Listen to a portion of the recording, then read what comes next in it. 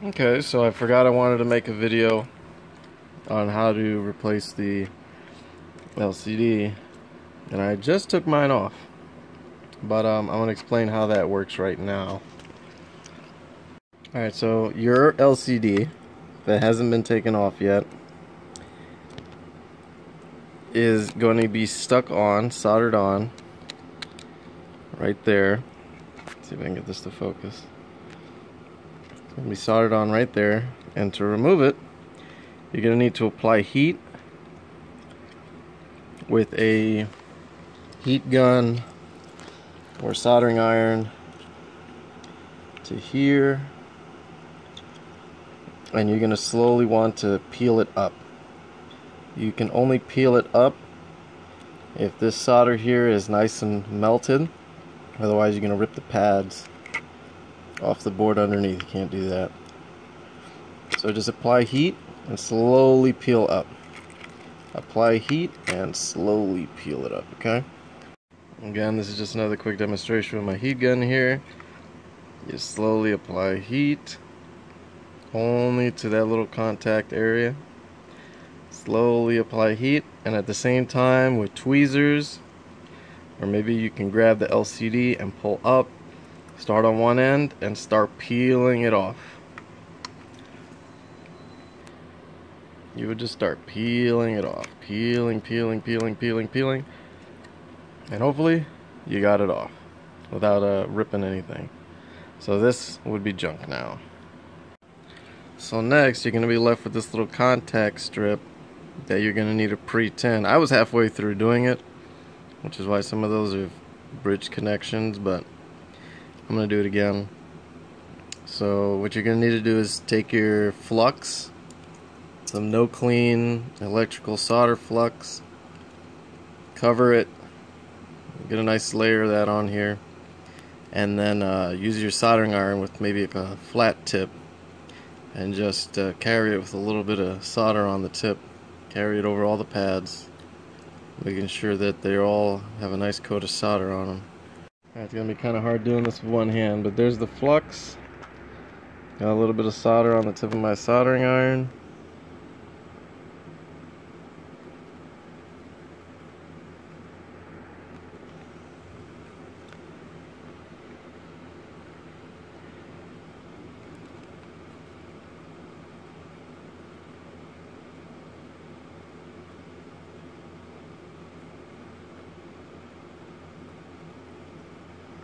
And I'm not really touching the contacts.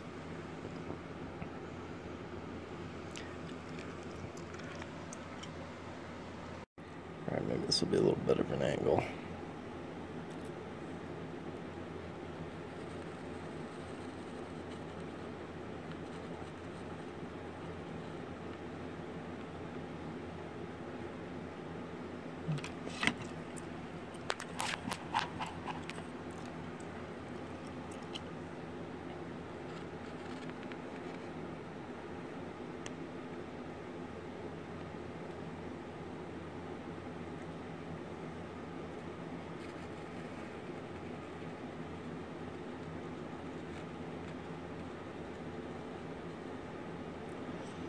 Alright, so once it's like that,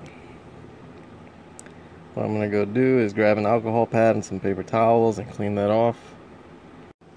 So here's what that looks like after tinning and cleaning. Just make sure each one of those pads has a nice little bit of solder on there. And I'm going to go get the LCD.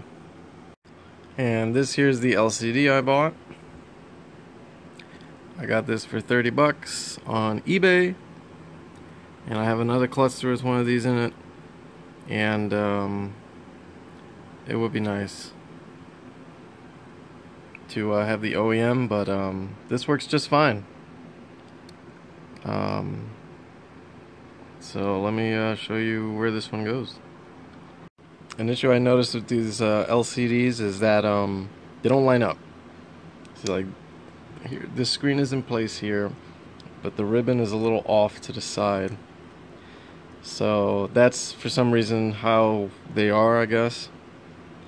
So I don't put the LCD in the where it goes first. I first line this up, and I'm going to use my soldering iron to put a little bit of solder just on one of the corners, like right here, to hold it in place while I do the rest. I'm going to show you that right now. Alright, as you can see here, I tacked on these few connectors on the end just to hold the rest of them in place when it's lined up. And oh, there it goes, it's on my finger. So they do all line up. Might be off just a tiny bit, but they line up for the most part. And then for this, flux is your friend. I would say order some high quality, no clean electrical solder flux and just get a nice gloop of it on there, and it pretty much lets the solder go to where it needs to go. And you're gonna see right now, I'm gonna see if I can record and solder these down. Alright, so with a little bit of solder on the tip of my iron here, I'm just gonna, come on, focus. There it goes. I'm just gonna press down gently and bring the iron across all these contacts.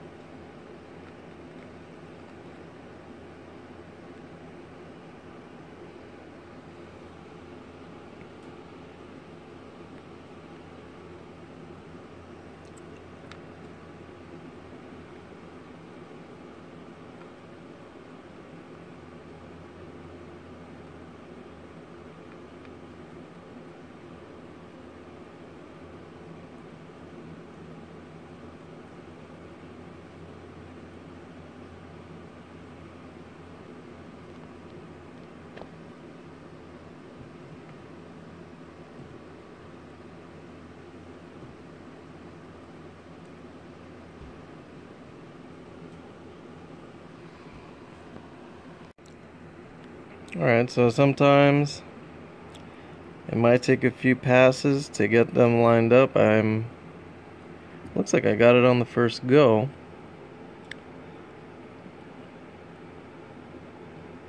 Yeah, it looks like I got it. And you just want to make sure that those are all flush, connected, there aren't any bridges. If you use enough flux, it should be fine. I'm just going to wipe this down. Alright, so remember how I told you LCD sits kind of crooked? Yeah, this is what it looks like. So, haven't had any issues just putting it into place and having a slight bend down there. That shouldn't bother it at all. Alright, so there's the LCD in place.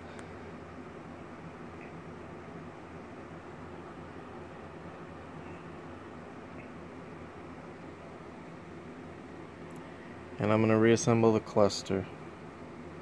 Alright, with the cluster back together, we're going to see how we did. In case you were wondering, this is what the connectors look like on the back of the cluster. The way these works are, they're going to be closed like this, clicked. I'm not going to click it now because they're a bitch to open. But you see that little pop-up thing here? You can push that down a little bit. So that's going to hold this little lever in place. You push it down and with a fingernail pry this up at the same time, it'll unlock. As you push it up, it'll push the connector out of from where it should be. So this is how I'm going to plug it in. When I put it in the connector, slide it down, lock. And you're going to have to do this all by feel because you can't really see anything. And there's 3 of them. 1, 2, 3. Alright, let me hook it up. Alright, so it's a moment of truth. Let's see how we did. Yeah, whoops.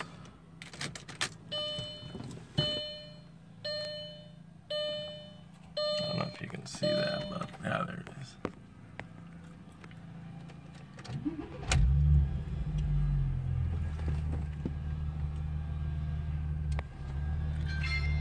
So there it is. New LCD screen.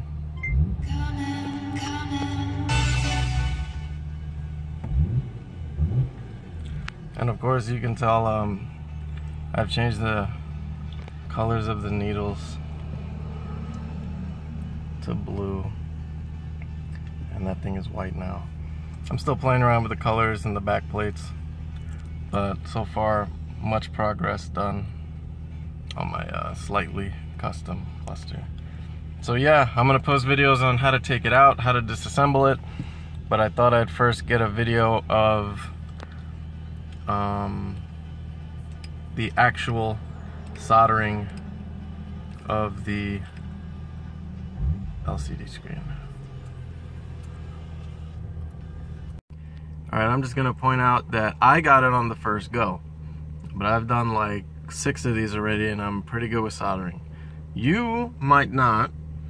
So if you plug in your screen and it doesn't work, take it back and hold it up to the light where that solder, where those little pins are, and with the light you can see, with the light behind it, you can see if there are any pins that aren't fully lined up, and you can make adjustments.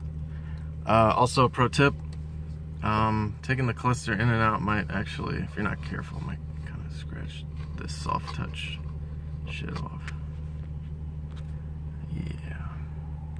And right here I can show you the difference between this $30 eBay cluster and what the OEM would look like.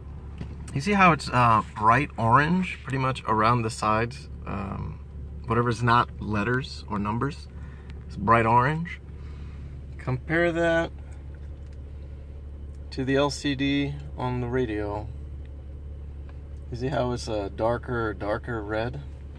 Let me see if I can change the light setting. See that darker red? And we go to this bright orange.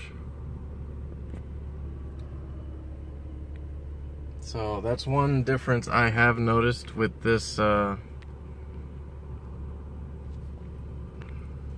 It's fully clear. I don't know what the phone is doing. Like, there's nothing wrong with the screen. The phone is acting up. But anyway,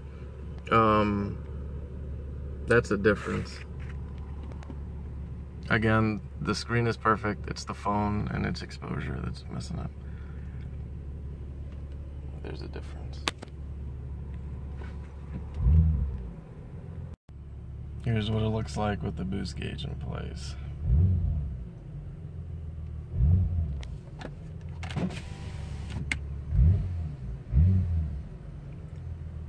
I think that looks pretty cool.